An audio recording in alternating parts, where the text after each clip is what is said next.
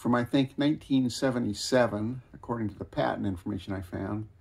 This is the Datax TBX-30, an information recording device on cards, which are then retrieved by pressing various buttons. So let's take a look at this. Let's look at the box first. Box is big. The unit's not really small. It's about the size of a small typewriter. And Datax new record keeping, record finding idea! Exclamation mark. It's hard to see, but in the board there, they have like stock numbers entered and things like that, not just phone numbers. So you can use this for whatever you want to label your keys for, and with similar cards matching up to those keys. Convenience at your fingertips. Today's pressing schedules demand answers, and with the touch of the Datax buttons, they become commonplace. Got this from Goodwill. Here's the back with a profile of the unit on it. Datax could be the answer because the capacity is almost 1,000 entries, more if they're doubled up. The three-tiered keyboard, 30 keys, allows flexibility for combinations of letters, symbols, numbers, etc. Certain keys can be utilized for the alphabet, others for special accounts, pricing, inventories, etc. Keyboard caps pop straight up with a slight pressure, so they can be changed instantly to accommodate various letters, numbers, and symbols. Index cards conveniently slide in and out of the plastic trays for quick changes. Every unit includes an ample supply of pre-cut cards and keyboard tabs. The unit operates either AC or DC. Okay, all right. Now, you see some patent information here at the bottom. I couldn't get anything back on those patents except for the USA one. And let's take a look at that USA patent. So this is from 1977, the USA patent. Fuji Manufacturing.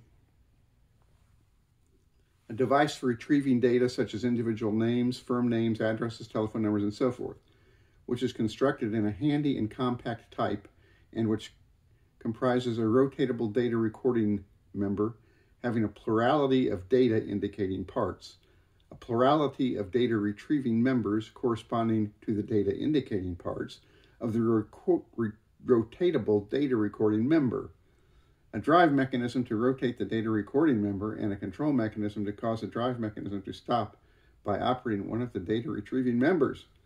Good heavens, lots of data retrieving there. Now, the photograph they show in the patent is not for the TBX-30. It's for the TBX-15, which has 15 keys. I'm not sure why that is, but it is.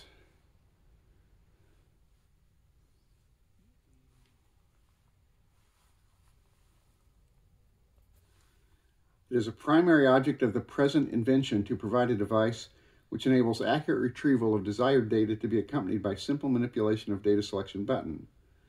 It is a secondary object of the present invention to provide a data retrieving device in which all the operational mechanisms and the electrical circuit to control the operations are simplified to the maximum possible extent. It is a third object of the present invention to provide a data retrieving device which is constructed in a compact size so as to be handy and convenient for use even at a small space, such as a desktop and others. And that's the TBX-15 because it has 15 keys.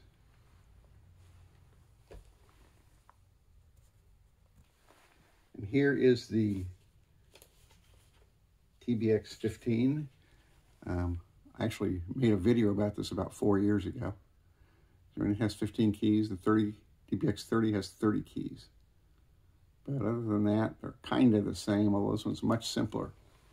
Might have come out a couple years later. I can't find much online about this or the TBX-15, but in a 1979 article in what I think is a British magazine, Wireless World, they had a short little sales blurb about it. Rapid access to index details for the capacity of about 1,000 entries. It's available from Hadley Sales Services. Each unit includes a supply of pre-cut index cards and keyboard tables. The price is £40 plus 15% value-added tax for the TBX-30 and the TBX-15. With 360 entries, cost £18 plus 15% value-added tax. So, trying to convert those older numbers with value-added taxes to modern numbers. I think the TBX-30 would have been, with the value-added tax, £46, which is $56 back in '79, and £210 in 2023, which is $256, I think, or close to it. So that's the prices based on that little financial article. Looking a little bit closely at the machine, has a plastic cover, which I don't like. I'll probably take off for most of the video. The 30 keys, on-off button. It's got some weight to it. It's not a lightweight. TBX-30 there.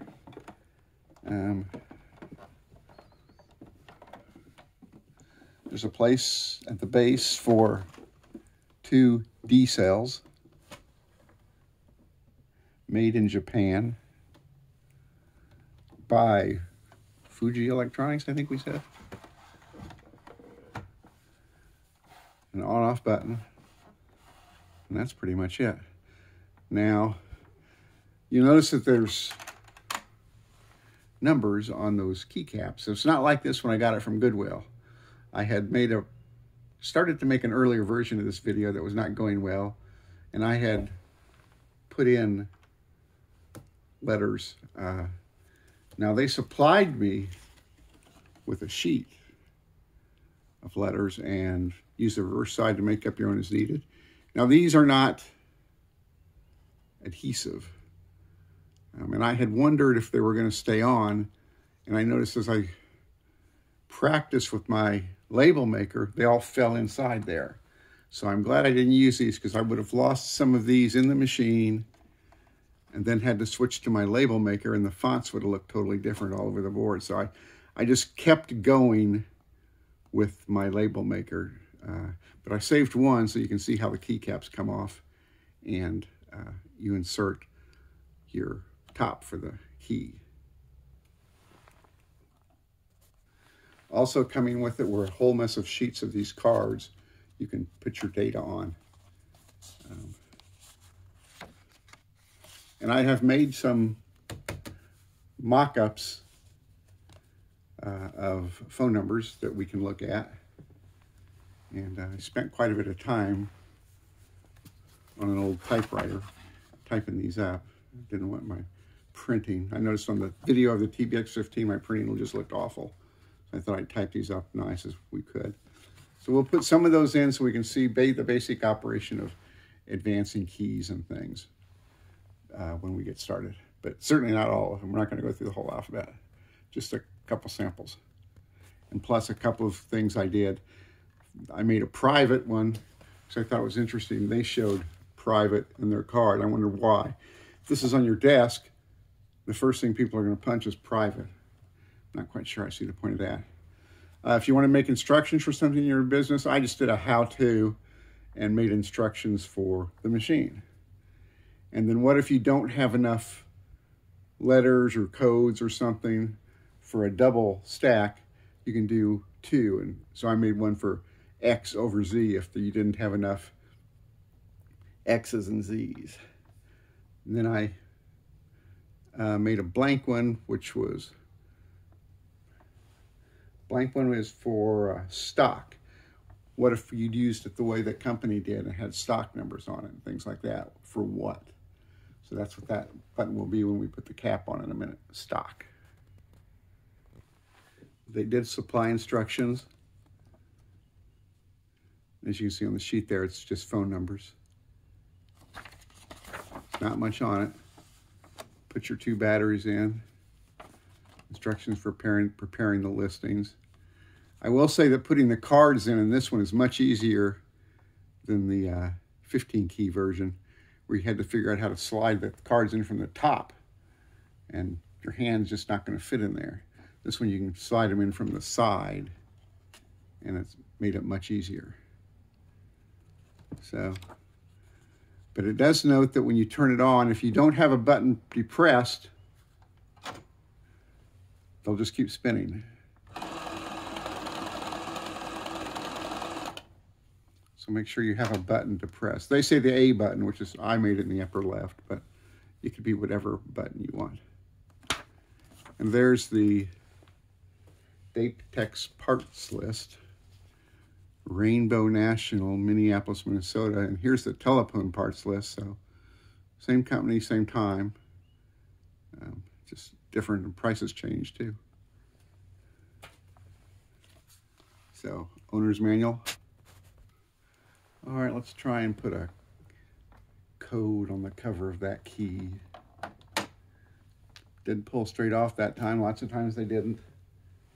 And I have made up one that I can just apply to the top with my label maker. So we'll see how that goes.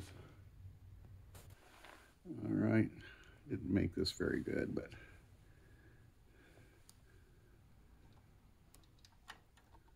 see if that works.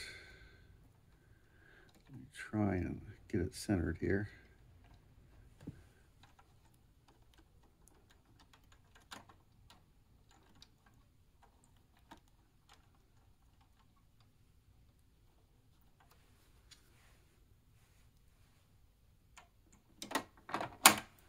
So now we have one that says stock for their parts list.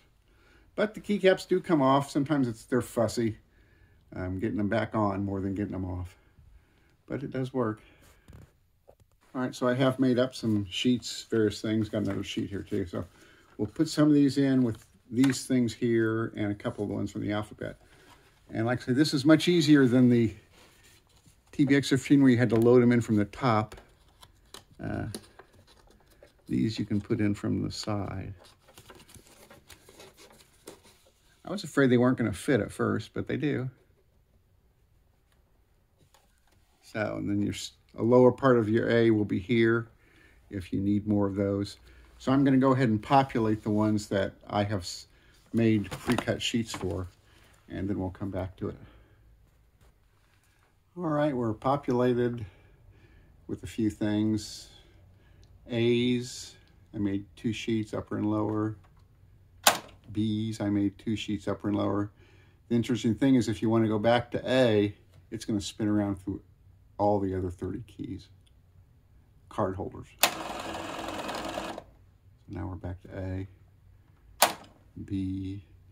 I think the next one I put something in was G. I